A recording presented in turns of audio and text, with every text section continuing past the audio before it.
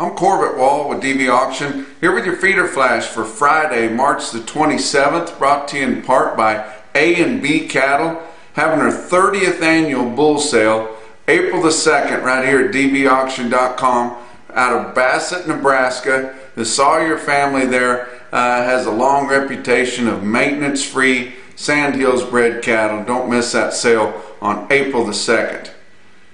Your cow party's over.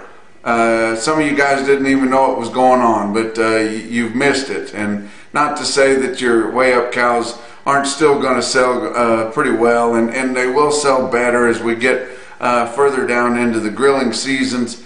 But this little pop that we've had here due to the panic buying from the coronavirus scare, it's pretty much over, you know. And I try to keep you guys abreast of that stuff, and that just shows how much you got to keep up to what's going on. You know, we kind of talked about your cows coming along there, and then on the Monday reports, when I told you guys this thing had really popped, and you only had a few days to get your cows in there and really take advantage of it. But you know, we had our way up cows, you know, the good ones bringing well up into the 70s and breaking into the 80s on quite a few of them. Some of your big heavy muscle bulls without too much fat on them bringing damn near as much as fat steers and heifers, and but it did not last, and we've lost it.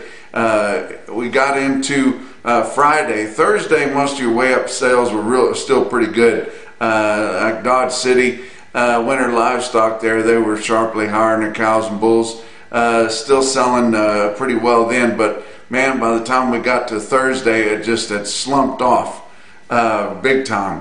And I mean, you know, your cow bids for the buyers that are using them were $10 lower from Wednesday to Thursday. And but a lot of your cows standing in the ring at some of your auctions were $10 lower live standing in the ring, and your cow bids are dressed, of course. But and the reason it was that much lower is because last week, and we're always calling the trend off last week, your cow plants gave their buyers their order and then told them to get some cows. You know, here's your order, get me 2 loads. Well, you got to push, and the guys, you know, pushed, and everybody knows that they go a little bit beyond their order a little bit, but whenever the market's sucking back and they really don't need the cows near as bad, you're going to notice it a lot more. Live basis standing in the ring on your cows. But you know, if you guys been going to the grocery stores there for probably 10 days, maybe 2 weeks, you couldn't hardly find a stick or a platter of ground beef in most of your grocery stores. But as we get late into this week, most of those shelves have been replenished, and you can get just about whatever you want there, and including hamburger meat, and that's about all your people these days, especially your younger generation, knows how to cook anyway, and so they go for that first, and that was the first thing to go off the protein shelves was your hamburger meat, of course. But the cow buyers pushed and really raised those bids, and you know, they're really quick to do that. Most of those cow plants are kind of hand to mouth. They will feed some cows.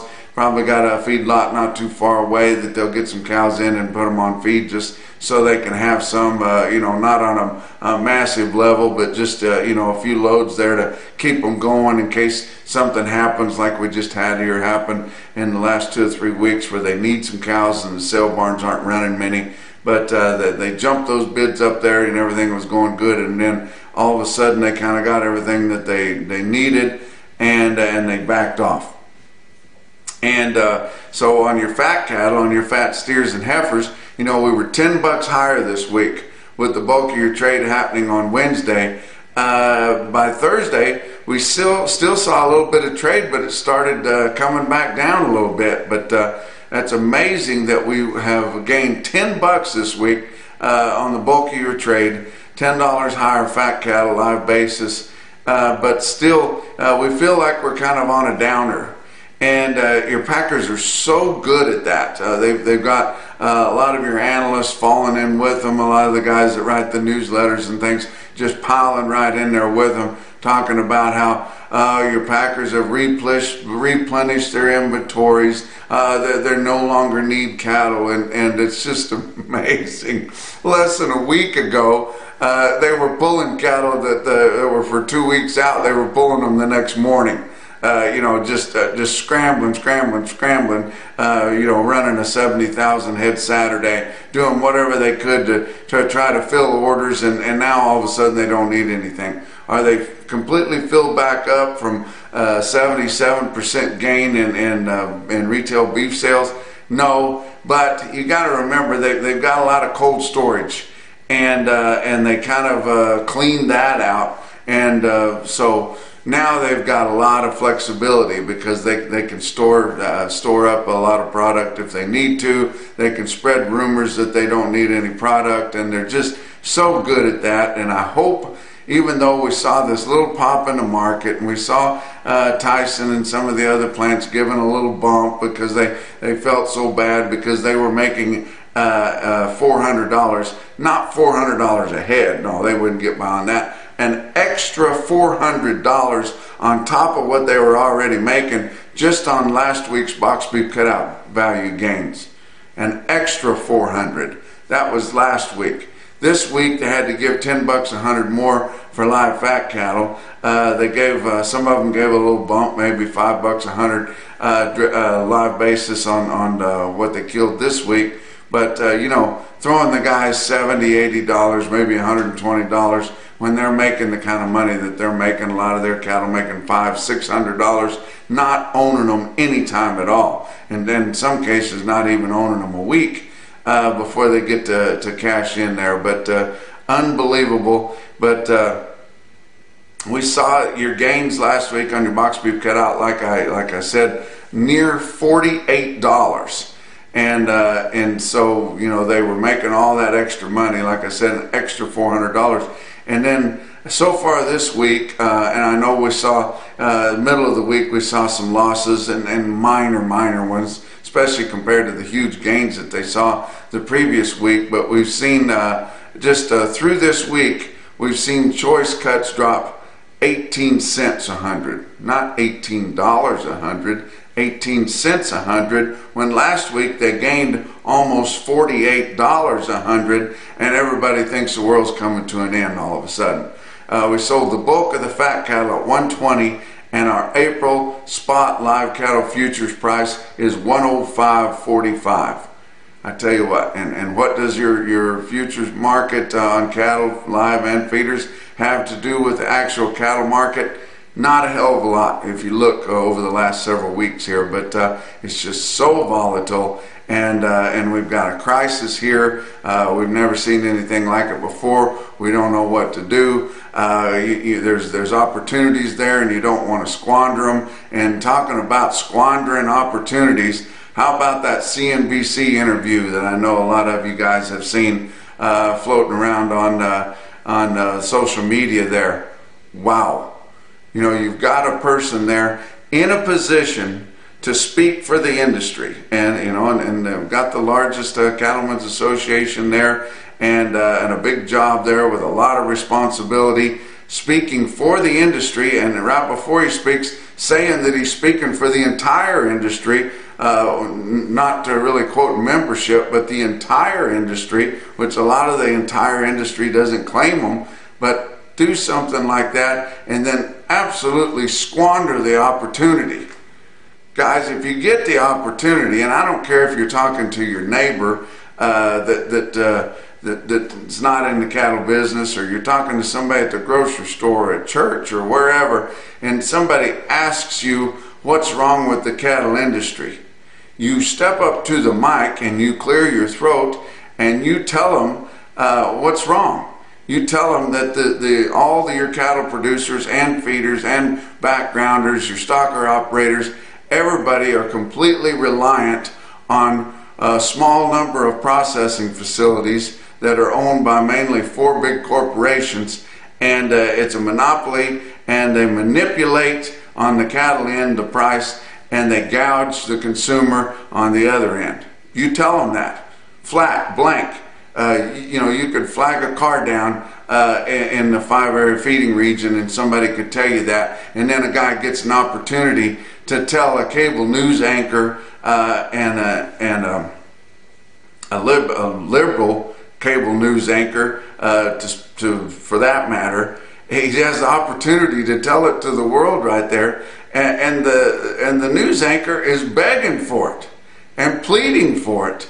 And I'm sure that the news anchor there, although he had lots of experience in doing what he did, probably doesn't know which end of the cow the ship rolls out, and could see what the deal was begging for it. And you had a representative there of a big cattlemen's association that could not spill the beans. Unbelievable. Let's talk about your board on Thursday. April live cattle futures down the limit. Why? I don't know. I guess because we sold fat cattle $10 higher this week, but $3 down the limit. 105.45. June down 277 at 93.55. The rest of your out front months were down 192 to 285. March feeder cattle down 127 at 130.80, while your auctions had bigger receipts and were selling the cattle tens of dollars higher, and your spot March feeder cattle market on the futures down 127 at 130.80. Of course, it's got to race back down to try to catch that CME cash feeder cattle index. They got pulled down so bad because of all those dirt cheap direct reports that come in, or direct sales that were reported and turned in for last Friday. Be anxious to see what kind of stuff they bring in this Friday. Of course, everything had to come together already, so they probably won't turn in a whole lot of direct sales. April feeder cattle down 362 at 125.10. The rest of your out fronts on feeder cattle down 3 1/4 to 4 1/2. Your fat cattle trade through Wednesday, 77,400 head. Not a whole lot of trade, a little bit of cleanup trade in the northern plains. Why they sold some of them cheaper, I will never know. I'll never understand it. Iowa, 2,900 head confirmed, selling them from 118.5 to 119.5. That was about steady. They did have a few cattle bring 20 or maybe a pinch better up in Iowa, but not a lot of live sales up in that part of the country anyway. But dress sales from 185 to 191, and a fair amount of 185 for just 2,900 head confirmed. Why would you take $5 less than you did the day before? How much has really changed? Nebraska, 4,000 head confirmed for Thursday, 118 to 120. That was steady on a live basis, but dress sales 185 to 190, which would be steady to $5 lower. And why would you give $5 up? Why not 188 or 189? I just don't. It seems like the cattle people just feel bad about it whenever they take a big bite into the market and get a big bunch of market position back, and they're just so eager to give it back up. It's so frustrating. You look at your box beef cutout values; they were off a little bit, but you know, nothing to write home about. Choice cuts 253.57. Like I said, that's 18 cents a hundred under what they closed at the end of last week. 253.57 down 173. Select cuts 242.17 down 92 cents. Choice select spread of $11.40. 111 loads of cuts, grinds, and trimmings. Your slaughter has been very aggressive. They were replenishing. Remember, they really replenish their inventories, and they don't need cattle so much anymore. And they've slaughtered a whopping 10,000 head more than they did last week. But 484,000 there. That was 10,000 more than the same point last week at this time. 7,000 more than the same point last year. They probably won't run as big as Saturday this Saturday, and it'll end up not being a bigger kill for the week and compared to last week. But just amazing. They've got a lot of room in your cold storage now, so they've got a lot of levity to do what they need to do there. Real-time index on feeder cattle, DV auction, your automated market reporting systems index right there. Got over 200 sales going into that. 132.84, up 52 cents, so it's kind of settled down there. You compare that to CME Cash Feeder Cattle Index, which is coming up as fast as it can, dragging along those 1,600 head of directs that the corporates turned in at 102 to 106. But CME Cash Feeder Cattle Index, last available 128.50, and then after it comes in with the Thursday sales, it'll probably get right in there close, like they knew it would, to March feeder cattle, which are less than 131. Of course, they had to race down there to catch up with that index, and that was probably the point for turning those dirt cheap feeders in. Look at your big sales. Winter livestock, Pratt, Kansas, 5,500 head there, a big sale. Pratt's been really holding back, had a big sale, confidence there. And feeder steers $8 to $11 higher, spots as much as $18 higher. All the while your futures markets are down the limit at times and down hard at the close.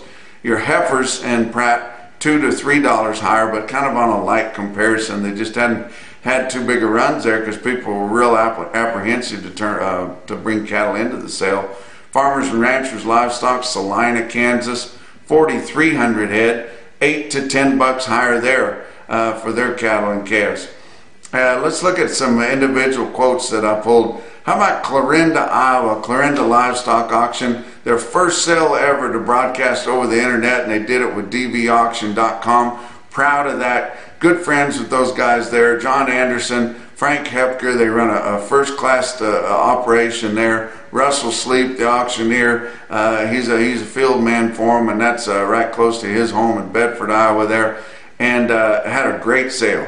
And a lot of activity over the internet for the first time that they had one, but I think they knew that they had some buyers there that maybe had their health compromised a little bit and were kind of quarantined, but they still wanted to get in there. And I tell you what, they gave us a call and bang, within a couple of days we had that whole system set up and it worked fine on Thursday, and sure glad that it did. But look at this 51 head, 697 pound steers at 153.75.